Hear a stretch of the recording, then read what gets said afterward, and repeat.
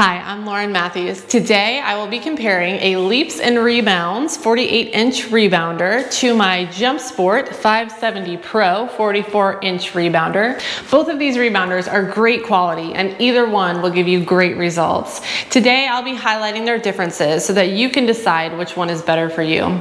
I've linked both of them below and you can use my code BFB10 for 10% off on either website. Don't forget to subscribe to my channel so that you can work out with me for free when your new rebounder arrives. The largest difference with these rebounders, first off the bat, is that when you get the Leaps and Rebounds, you assemble the bungees yourself. If you get the JumpSport, the bungees are already assembled for you and you just have to put the legs together. Upon hearing that I was getting the Leaps and Rebounds rebounder, I was really excited, but I was a little nervous when I heard I had to put the bungees together myself, but I did, and it was actually really easy. Check it out.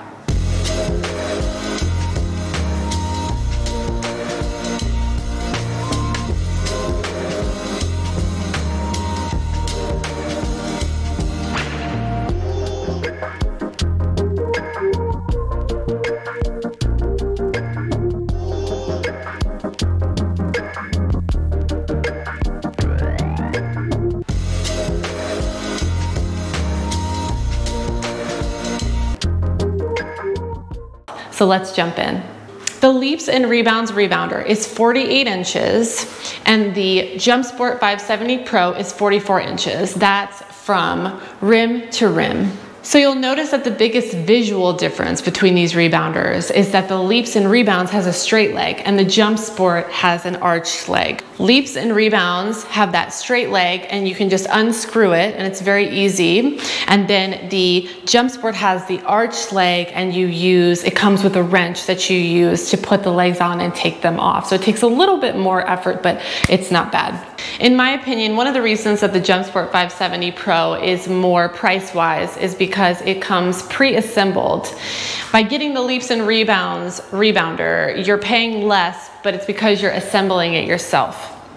So the price as of today, May 10th, 2021, of the Leaps and Rebounds 48-inch rebounder in pink is $200. As of today, May 10th, 2021, the JumpSport 570 Pro 44-inch is $649. There's 7 color options with the Leaps and Rebounds rebounder. I chose pink because that's my favorite color. And the JumpSport just comes in black. It's very sleek.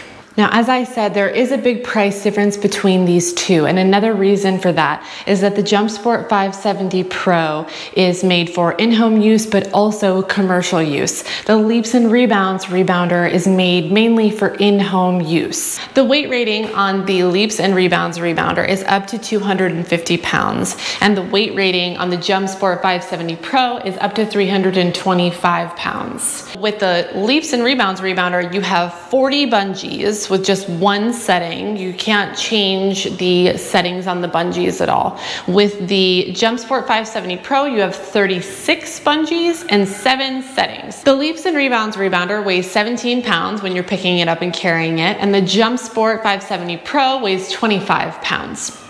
The Leaps and Rebounds is 13 inches high, which is a little bit higher than the JumpSport, coming in at 12.5 inches high.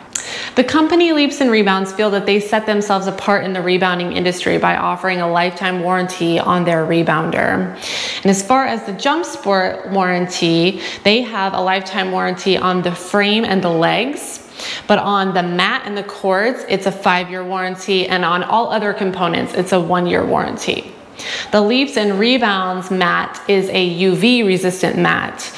And as far as the JumpSport, I couldn't find whether or not it was UV resistant. The jump surface, the Leaps and Rebounds on their website says that their jump surface is 40 inches. JumpSport says that their jump surface is 40.5 inches. Now, when I measured my own opinion of what the actual bounce surface is, because I don't like, when I'm bouncing, I'm not trying to bounce up here. I'm not counting that. I'm counting the mat. And so when I measured each mat and what I consider to be the bounce surface, I had that the JumpSport was 31.5 inches and that the Leaps and Rebounds rebounder was 37.5 inches.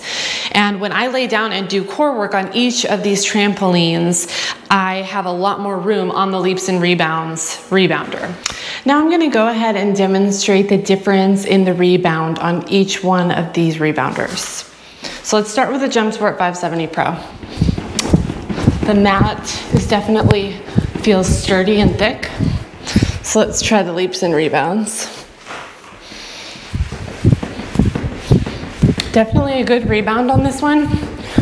I would say that the mat feels a little bit thinner, a little bit of a difference, but there's no pain in the feet on either one. If I had to say which one was a little bit softer on the bounce, I would say the JumpSport 570 Pro, but the Leaps and Rebounds is right up there with it. I hope that this video answered some of the questions that you might have about the Leaps and Rebounds rebounder versus a JumpSport rebounder, and that you were able to make a decision about what one is right for you. Leave me a comment below, let me know what you thought, give me a thumbs up, and don't forget to subscribe. Thanks so much.